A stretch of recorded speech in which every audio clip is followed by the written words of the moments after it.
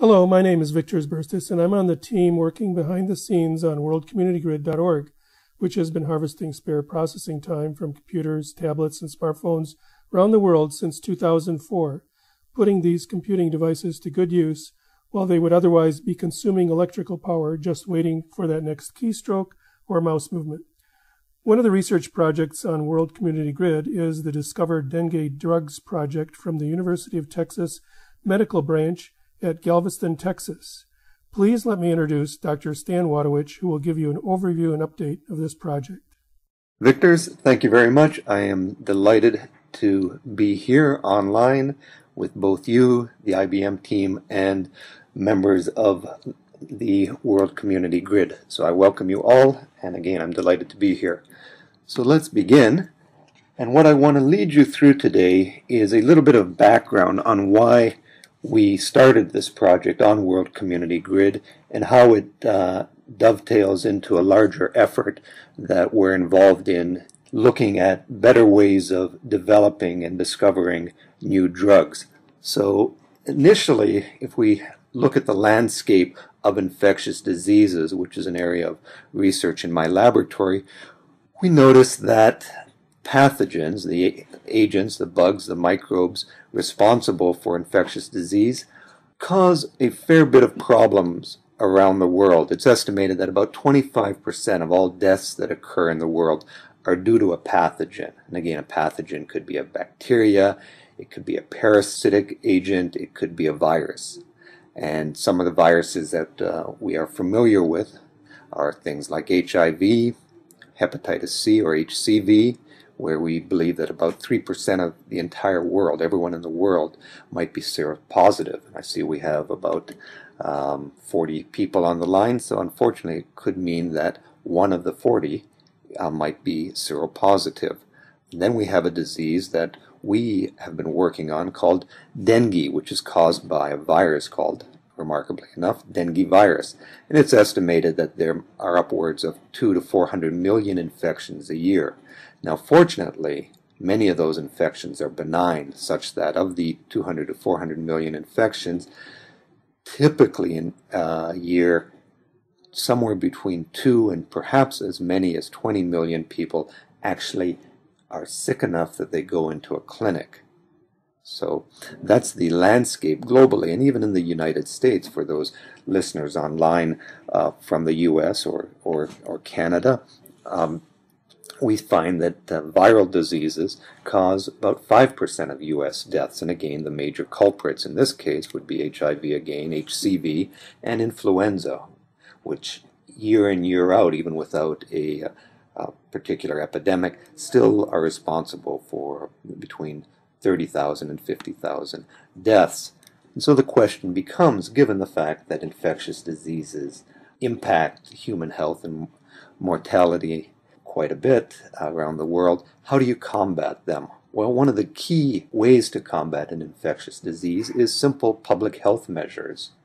Simply hand washing. We've been seeing those campaigns now quite extensively to try to limit the spread of, shall we say, microbes. Another very effective mechanism is vaccines. And I suspect everyone on this chat has had a number of vaccines, which are a spectacular way to protect yourself against an infectious disease. But unfortunately, there are a number of agents out there that we haven't figured out a vaccine for them, or we don't have adequate public health measures. And some of the common ones, tuberculosis comes to mind, African sleeping sickness, and our old favorite, dengue. Now, people are working on vaccines for dengue, but we're also trying to find drugs to combat or stop the infection once one gets the virus in them. And so that's where our lab is focusing some of its efforts on. And so as we look at this disease, it might be worthwhile to remind people, because this is a disease most citizens of the U.S. have never run across unless they travel to some tropical or subtropical regions of the world.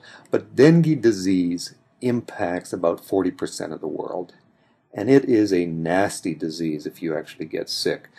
You get a high fever in the kind of the typical disease case, a high fever, headache, muscle pain, and in that case, the people, I've never had it, fortunately, but the people who I've talked to who have it just say you feel like you want to die for about a week or two because your joints are in excruciating pain, and hence it's been termed break bone fever, where you do feel like someone is breaking your bones. It's that painful. And unfortunately then, that's the simplest disease part of what dengue could cause. It can lead to a more serious disease called hemorrhagic fever, where you have the above symptoms, but then you start hemorrhaging also. So that's not too pleasant, and that can then lead to shock and ultimately death.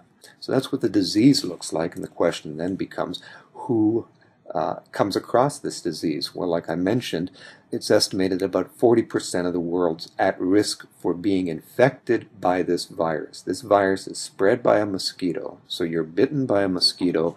During that blood meal that the mosquito takes, it deposits the virus into you. You will now have the virus in you. Another mosquito comes along, will suck your blood. That mosquito now picks up the virus and delivers it to another human. And so that's the cycle. It's mosquito to human to mosquito to human. And it occurs throughout the tropics, as you can see on this map,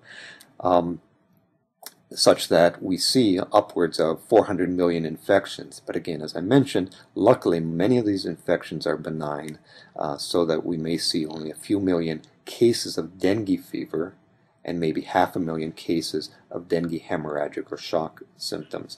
So if you look at the map, you think, well, if I live in the US, life is good. If I live in Canada, life is good as far as getting this disease. And by and large, that's true.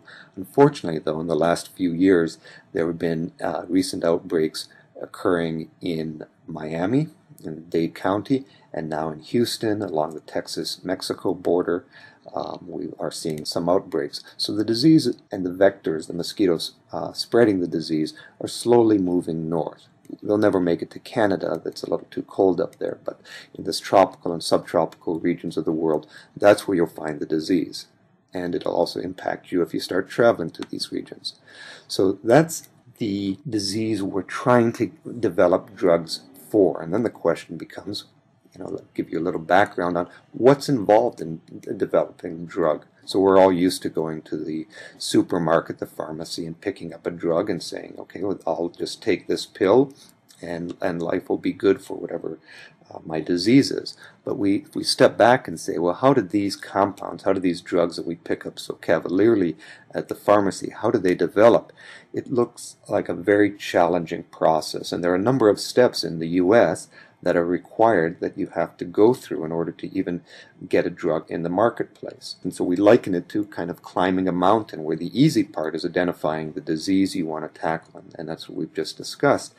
The almost as easy as what we call lead discovery, finding a molecule, a small molecule, that impacts the disease in the laboratory. That's actually considered relatively easy, but that's what we've been working on.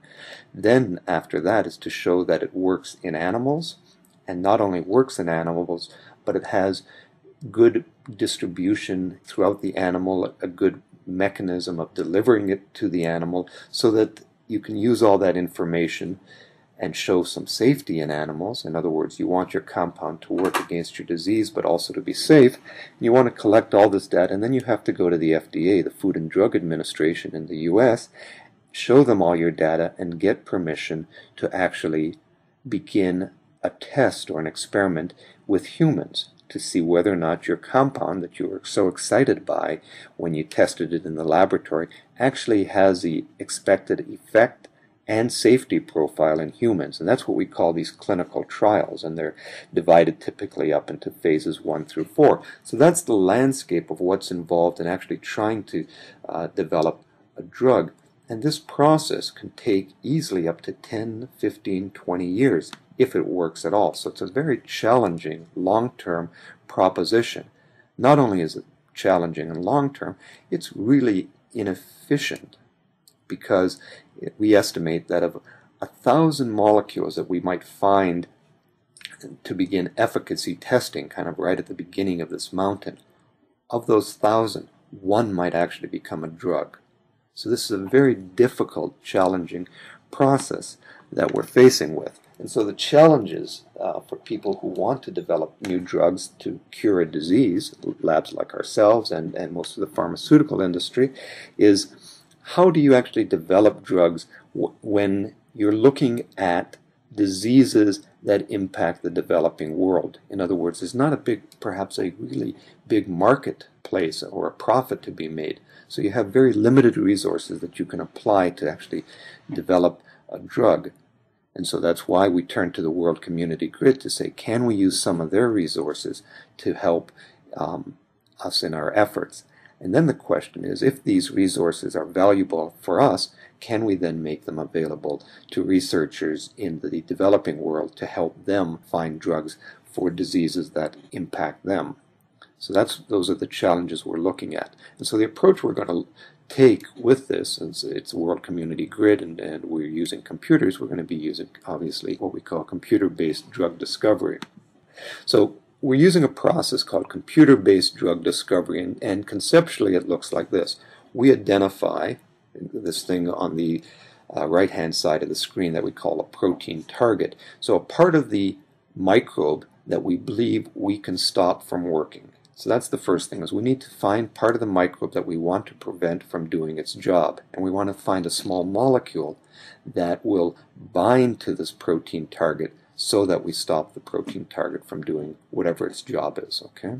So on the computer, what we can do is we can load into your computers, into my computers, this ligand library, and these are millions and millions of small molecules that we've virtualized and put on the computer. In addition, we load onto the computer a target protein. And the goal now is to use a program, a computer docking program, to see which of the small molecules in our library, which of the millions of small molecules, will actually fit into the protein target and be predicted to stop it from working. So we make a complex, and that's showing this big yellow thing. So the green would be the molecule that has been predicted to bind, the yellow would be the protein target, and the computer program then calculates how those two are going to interact and how strong that interaction is. And then the computer will return to us a list of what it predicts to be the best small molecules to accomplish this binding. And then obviously we have to go ahead and test to see whether or not the computer predictions are correct. So backing up a second, the question becomes then, is there a druggable target, a protein target in the dengue virus that we can look to stop from functioning? And so if we look at this slide here, we have kind of the genome of the virus. It's a very simple genome. It's comprised of looking at about 8 different proteins, and we've targeted a protein called the protease, circled in red, and this protein is responsible for cutting up the other proteins of the virus into workable segments. And we've shown, we and other labs have shown, that if the protease doesn't work properly, the virus can't replicate. So essentially, if you can stop the protease, you stop the virus. And so we know the structure of the protease, so we can take that structure and use that as our protein target, and that's what we've done. So we've taken structures of the dengue protease, combined it with the ligand libraries, sent it all off to World Community Grid members, and gave them a docking program such that we can start trying to find ligands that are going to fit in the protein target and make these complexes. And that's basically what the Discovering Dengue Drugs Together project is. And we ran this website, and we ran this for a couple years. We targeted 15 different proteins. Several of them were variants of dengue. Some of them were West Nile, which is a close relative to dengue. Hepatitis C we also targeted. We used a molecular library of 2.3 million compounds, and it took us for phase 1 about 12,000 CPU years. And so after all that work was done, we ran a phase 2, but the upshot is, from all of that work, we got back a list of compounds, and in this case we're showing 3 different variants of dengue, slightly different structures, all the protease structures slightly different, and this a Venn diagram. So if you look at the red, for the particular structure we targeted, we found that the computer predicted 60 small molecules should bind tightly and stop that protease from working. For a variant of that structure, let's say the blue part of the Venn diagram in the lower right corner, there were 65 small molecules, and in the lower left corner, in that green, there were 51 small molecules that the computer predicted. So all in all, for the various dengue proteases that we targeted, the computer was predicting on the order of about 160 small molecules, and very little overlap, almost no overlap between the molecules predicted. So that one would say, well, that's good. We have 165 molecules that can serve as the beginnings of a drug. The bad part is, of all of those, when we actually tested them in the lab, only 5 of them actually worked in the laboratory as far as stopping the protease from doing its job. So what we found is that this is and we knew this, and a very inefficient process, because you have to do a lot of testing. It took us a long time to finish the testing to only come up with a few compounds. And so the predictions aren't very good. We tried phase 2 of the dengue project to develop some software to improve the predictions. In small-scale tests in our own lab, that software and the program looked very effective. When we actually brought it out into the real world and ran it on the grid against much larger data sets, we found that the programs weren't actually effective. So we're back to the drawing board to find a better program to try to improve the efficiency of the software screening. And so where we are right now is we have some compounds based on our screening, and these are shown in kind of the middle here, and we're showing some properties of these.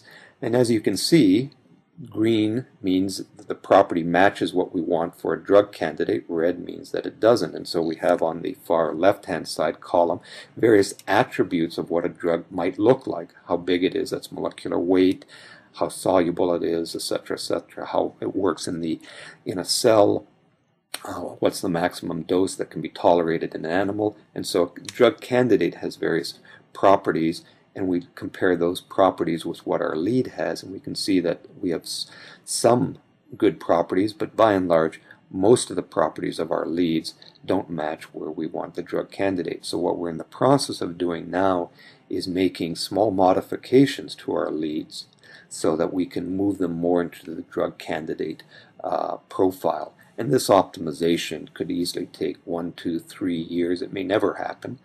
That's certainly possible, but we're optimistic. We're making progress in modifying our leads so they look more like drug candidates. And we hope then in about 3 to 4 years to actually begin going to the FDA so that we can start clinical trials on something that looks like a drug candidate.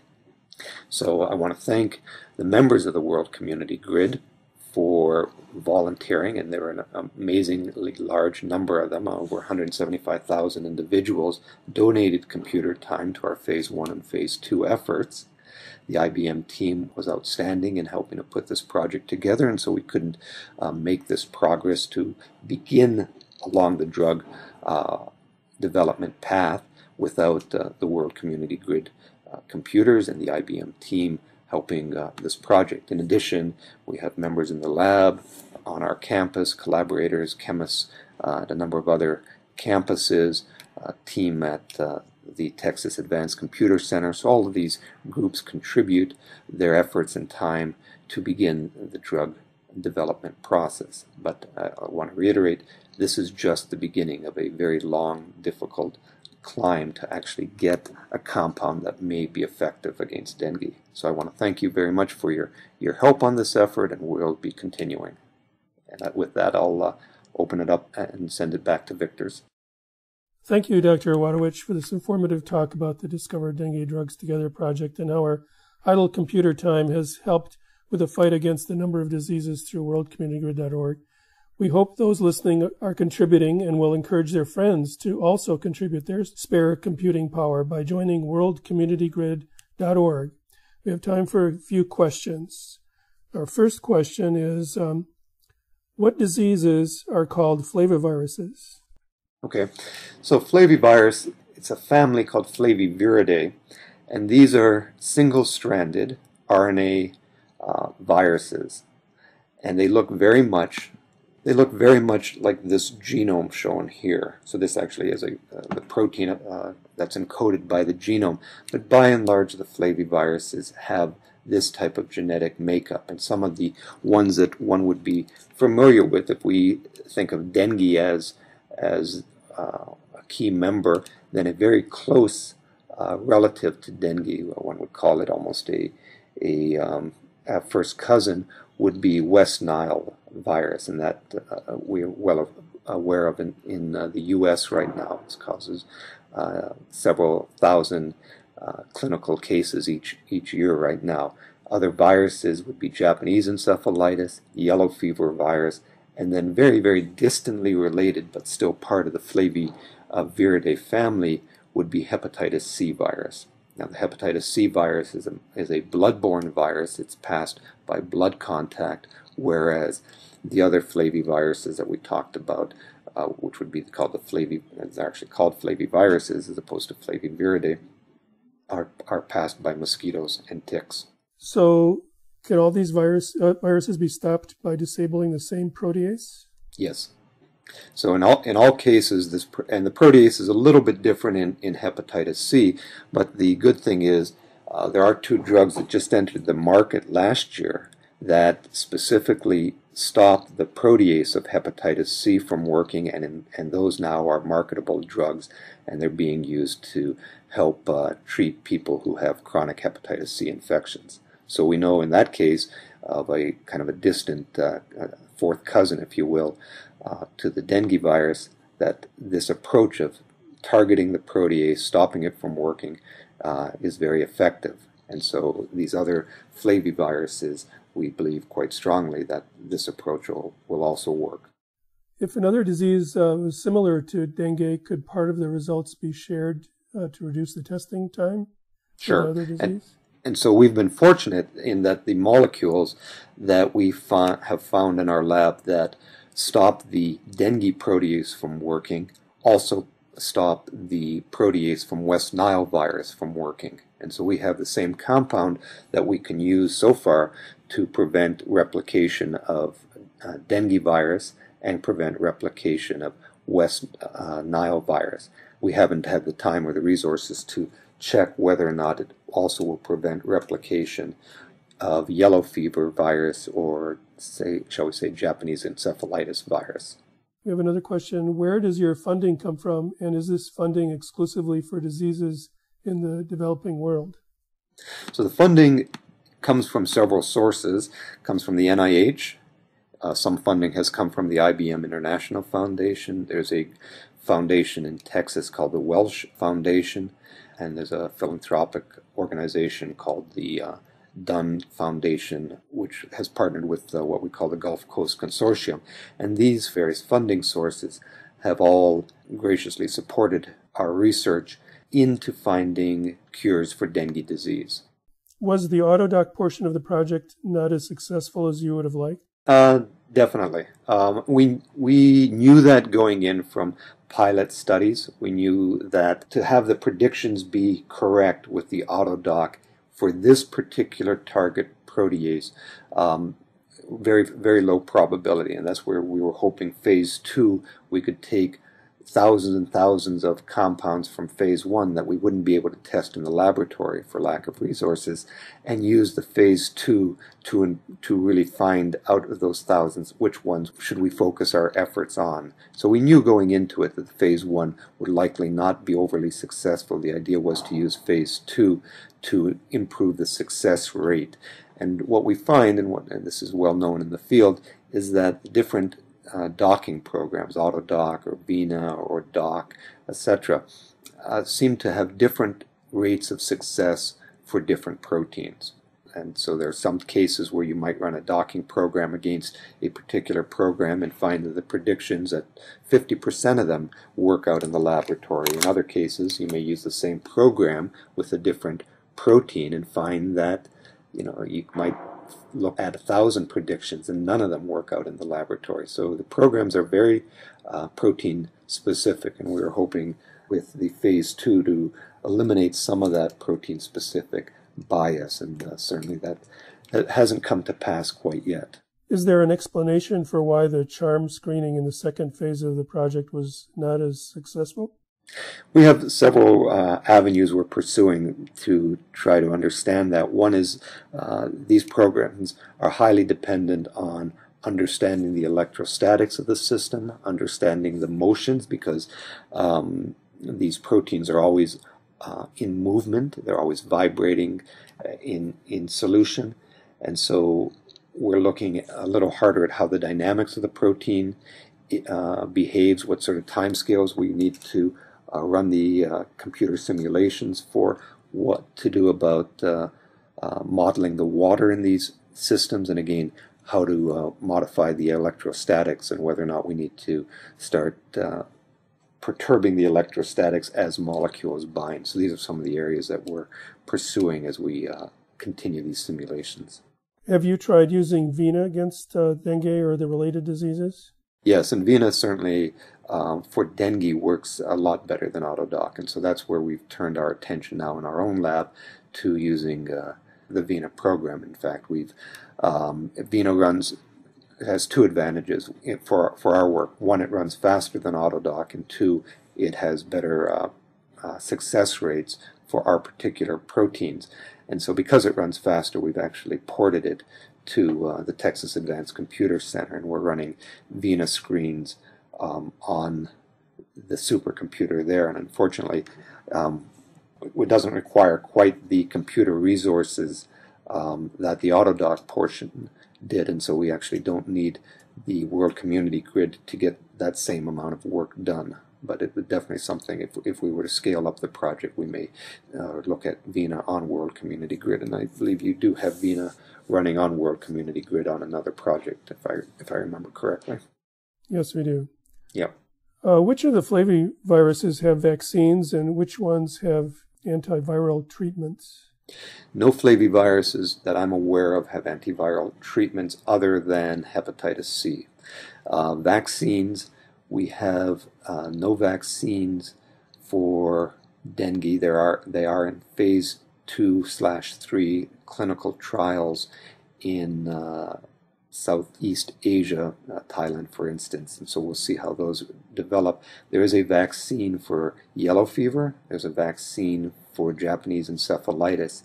There are some vaccines that aren't approved in the U.S. for a flavivirus called tick-borne encephalitis, and that's you find that more in some parts of Russia, and so there's some small vaccine amounts available for people who live in those endemic regions.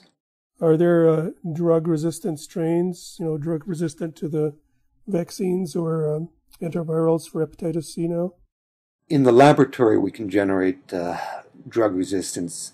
Not we, but the researchers working on it can generate resistant strains to the hepatitis C protease inhibitors. That's definitely quite true.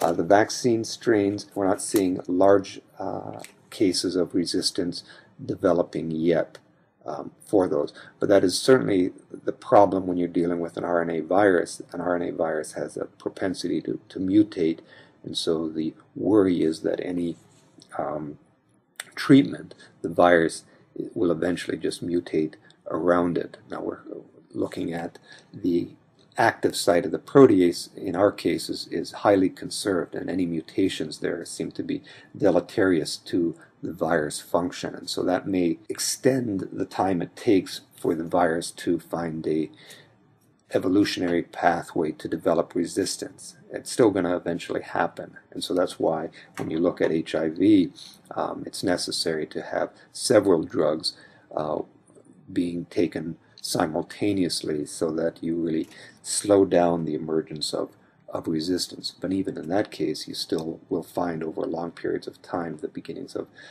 multi-drug resistant strains of HIV emerging.